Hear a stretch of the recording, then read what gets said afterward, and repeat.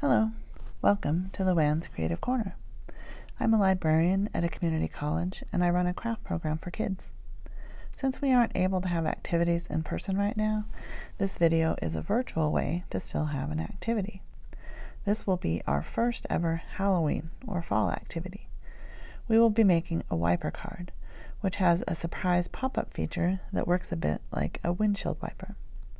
I thought the surprise pop-up was a perfect fit for Halloween, and it works great for fall as well. I'm showing here the 3 cards that I created as samples for the activity. Here is the wiper card in action. I just love the surprise of that pop-up. I don't think I ever get tired of doing it. So let's get started. To start, you will need 2 pieces of cardstock cut to 6 3/4 by 4 1/4. Along the 6 3/4 edge, using my scoring tool, I scored both pieces of cardstock at 1 inch and 1 3/4. Creating score lines first helps to create nice straight folds exactly where you need them on your cardstock. If you don't have a scoring tool, you can use a ruler and a stylus, or even something like a butter knife to make the score lines. Now fold on your score lines. Make a valley fold at the 1 inch score line and a mountain fold at the 1 3/4 score line. When you finish both folds, you have a Z shape. For the pop-up wiper piece, start with a piece of cardstock cut to 1 3/4 by 4 inches. Score it on one corner, a 1/2 inch from the corner at a 45-degree angle. The quickest way I found to do this was to put the tip of the cardstock corner right at 1 1/4 on the side of my score tool and make sure the other corner was also right at 1/4 on the top. Then I scored on the 1/2 inch line. I'll show another way to do this on a piece of white cardstock so that you can see the line. Measure 5/8 from the corner going both ways and make marks on the edge of the cardstock. Connect your marks with a line and then fold on that line. It won't hurt to mark on this cardstock because it won't be seen once the card is put together. Push hard with the pencil as you draw and that will score your cardstock. Fold that corner back and forth several times so that you have a good crease. Put double-sided adhesive on the front of that piece, just in that small triangle. When the front is facing you, the triangle is on the bottom left-hand side. The stamp sets I used for the pop-up characters are retired sets from Stampin' Up, called Cookie Cutter Halloween and Fall Fest. I used the coordinating die from Fall Fest to cut the ghost from white cardstock, and then I drew his face. I suggest drawing it with a pencil first. Then go over your pencil lines with a black marker or pen. The characters from the Cookie Cutter Halloween set are a mummy, a scarecrow, a skeleton, and a vampire.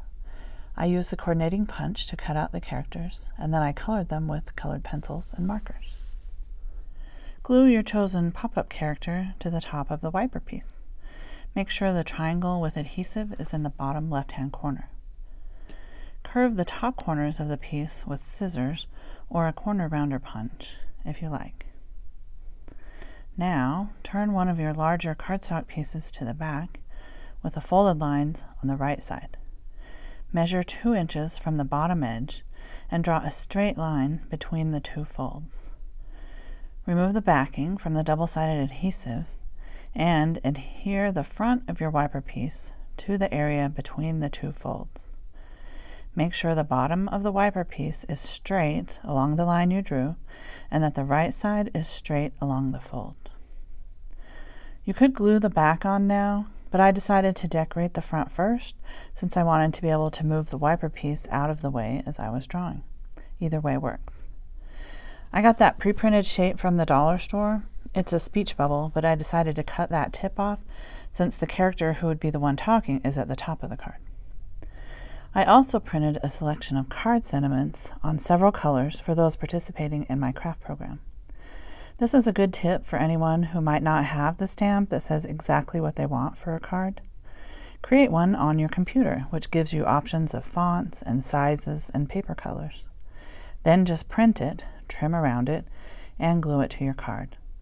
I'm using a glue stick instead of the wet glue since the sentiment is printed on paper and not cardstock. If you want to draw spider webs and spiders like I did, but haven't tried drawing something like that before, I suggest practicing first before drawing it on your card. Spider webs are just a few straight lines and then some curved lines to connect the straight lines. The lines don't have to be perfect, and really any imperfections will add to a more spooky Halloween look. To draw a spider, just draw a circle with 4 legs on both sides. The legs can be curved or bent or straight, whatever you like. Change up the look of your spider with the size and shape of your circle and the type of legs that you draw. Your recipient will love the personalized card with images you drew yourself. I love the look of white colored pencil on black cardstock for Halloween. To glue the back piece to the front, make sure to apply glue only to the rectangular area on the back of that front piece. Make sure no glue touches the wiper piece or it may stick and keep your pop-up from working correctly. I used wet glue here, but use a glue stick if that's all you have. Just make sure to apply a nice amount of glue all over that area. Then carefully match up the back piece so that the edges match. The folded area of the back piece should be on the opposite side of the front piece. Now put glue on the rectangular area of the back piece and glue the other side of the front to it.